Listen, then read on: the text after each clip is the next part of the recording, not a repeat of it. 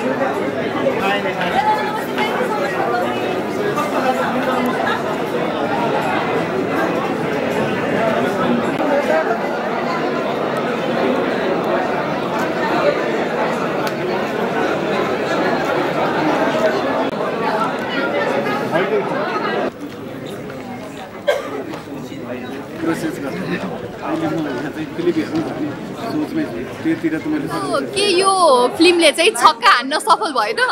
हजुर हाम्रो एक्सपेक्टेन्सको हिसाबले एकदमै राम्रो छ मुभी हैन स्पेशली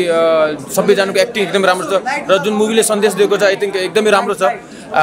एज अ कन्ट्रीको हिसाबमा एकदम राम्रो सन्देश दिएको छ सो ओभरअल गुड मुभी छ अब हरेक क्षेत्रमा राजनीति बढी छ हैन तपाईहरुलाई चाहिँ के लाग्छ खेलकुद क्षेत्रमा राजनीति कतिको छ त्यस्तो खेलकुदमा त त्यस्तो छैन हैन अब राजनीतिको हाम्रो त्यस्तो केही पनि थाहा छैन हाम्रो पार्ट त खेल्ने मात्र हो हाम्रो त्यस्तो बाहिर केही थाहा छैन तर ओभरअल मुभी हेर्दाखेरि त्यो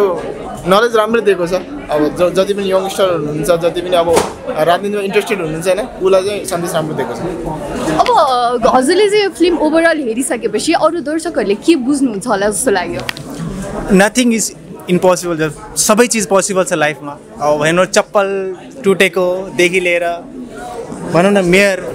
एकदम ठुलो सक्सेस हो हाम्रो पनि त्यस्तै थियो आफ्टर 10 इयर हामी यहाँ पुगेका छौँ सो कहिले पनि केही चिज नहुँदाखेरि चाहिँ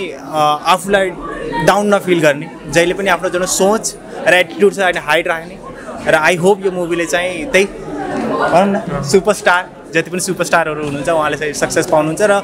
उहाँले मलाई लाग्छ उहाँले जति मेहनत गर्नुभएको छ त्यसको चाहिँ फल पाउने टाइम आइसकेको छ हजुर एउटा क्याप्टेन भएको हिसाबले ओभरअल फिल्म हेरिसकेपछि यो फिल्मको क्याप्टेन चाहिँ को लाग्यो यो मुभीको क्याप्टेन आई थिंक ड्याङ दाईको एक्टिङ मलाई मन पर्यो हैन अनि स्पेशली सबैजनाको एक्टिङ राम्रो छ ड्याङ दाई अलि मेन भनौँ न क्याप्टन चाहिँ ड्याङ दाई जस्तो लाग्यो साइड लिइरहेछ क्याप्टन फेभरेट भएर स्पेसली मेन सन्देश के छ कि भोट चाहिँ एकदम इम्पोर्टेन्ट हुन्छ स्पेसली जनताको भोट एकदम इम्पोर्टेन्ट हो सो सबैजनाले त्यही हिसाबले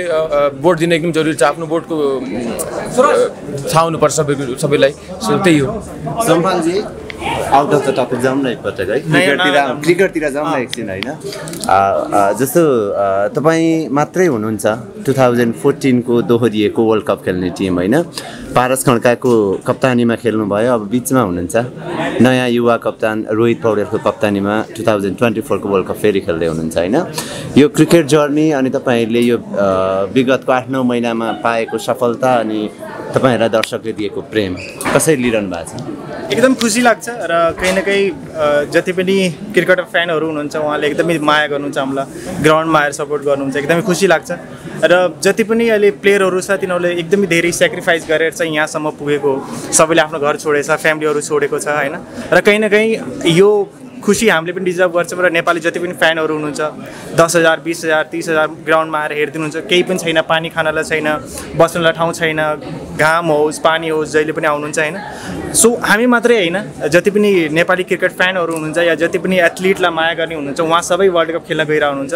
र एक्सपिरियन्स हेर्दाखेरि पहिला पारस दाईसँग खेलेँ अब म रोहित पौडेलसँग खेल्न गइरहेको छु मलाई चाहिँ एकदम प्राउड फिल भइरहेछ किनकि जतिखेर हामीले उसको डेब्यू थियो राम्ररी बोल्न पनि बोल्दैन तर आज चाहिँ भनौँ न उसले लिड गरिरहेछ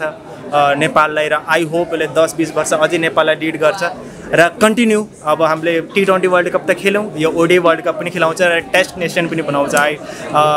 wish you all the very best फ्युचरको लागि र मेरो साथ चाहिँ नछोड है यो दोस्ती चाहिँ ठ्याक्क फिल्ममा दया दाई र हाम्रो खगेन्द्र दाईको जस्तै दोस्ती देखियो अनि पछि बलियो हुन्छ यो दोस्ती त्यो दोस्ती एउटा कुशल भुर्तेल र सन्दीप जोरा उहाँ चाहिँ यहाँ मिसिङ छ तिनीहरूको र उन दुईटाको चाहिँ फ्रेन्डसिप सेमै हो र आई होप सबैजनामा त्यति नै माया छ र यस्तै बसिरहेको रोहित कति एक्साइटेड कति नर्भस अब कप्तानी गरेर देशलाई वर्ल्ड कपमा नेतृत्व गर्नको लागि एक्साइटेड नर्भस कति हुनुहुन्छ एक्साइटेड नै छु होइन किनभने जब यो अपर्च्युनिटी पाएको थिएँ त्यति बेलादेखि नै एक्साइटेड छु किनभने टिम यति राम्रो छ कि अब त्यो मलाई खासै केही गर्नु पर्दैन स्पेसली सबै इन्डिभिजुअलहरू एकदम राम्रो छ अनि प्लेयर राम्रो भएपछि क्याप्टन यतिकै राम्रो देखिन्छ सो आई थिङ्क मभन्दा पनि क्रेडिट चाहिँ प्लेयर्सहरूलाई जान्छ जुन हिसाबले प्लेयर्सहरू छन् र सबै सपोर्ट स्टाफ सबैको मिहिनेत छ यसमा कुशल कस्तो रहला एक्सपिरियन्स वर्ल्ड कपसँग कति एक्साइटेड वर्ल्ड कपको लागि जब हामीले 2014 वर्ल्ड कप देखेको थियौँ भने हामी त सानै थियौँ अब सपना जस्तो थियो अब कहिले गएर हामी पनि वर्ल्ड कप खेल्ने जस्तो हुन्थ्यो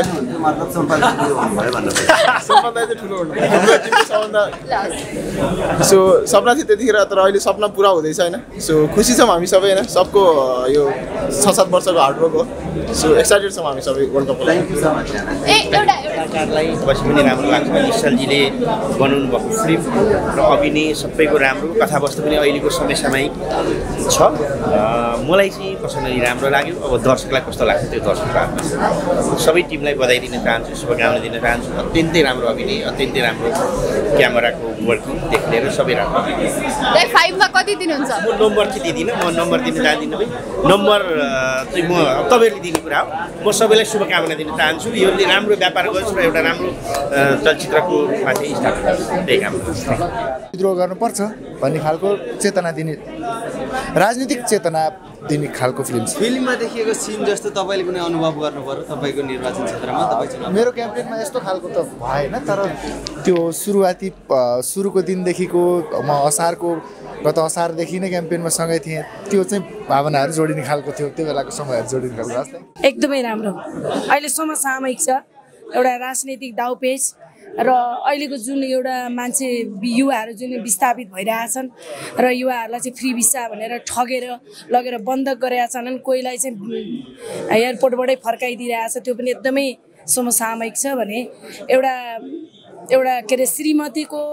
भरोसा आँटले पहिला श्रीमतीहरूको जुन चाहना हुन्छ नि तर मान्छेलाई परेपछि श्रीमतीले साथ दिन्छ साथीहरू राम्रो थोरै होस् साथी राम्रो, श्रीमती परिवार राम्रो भयो भने जस्तो स्थितिमा पनि अगाडि बढ्न सकिन्छ भन्ने कुरा देखाएको छ भने अनि राजनीतिभन्दा ठुलो आफ्नो बच्चाभन्दा ठुलो चाहिँ राजनीति हुँदैन भन्ने कुरा पनि देखाएको छ र चाहे टिममा साथी नै इन्द्र शर्मा नै नभए तापनि साथी अहिलेको त्यो टिम नै एउटा जो व्यक्ति गए तापनि एउटा टिम गतिलो गयो भने देशमा भ्रष्टाचारको विरोधमा अथवा अन्त्य गर्न सकिन्छ र समाजमा सुशासन ल्याउन सकिन्छ भन्ने देखाउँछ। एकदम राम्रो सुपर हजुर के अरे अहिलेको राजनीतिक परिवेश कतिको मेल खान आएको छ? एकदमै यो सबैभन्दा ठुलो देशको रोग भनेको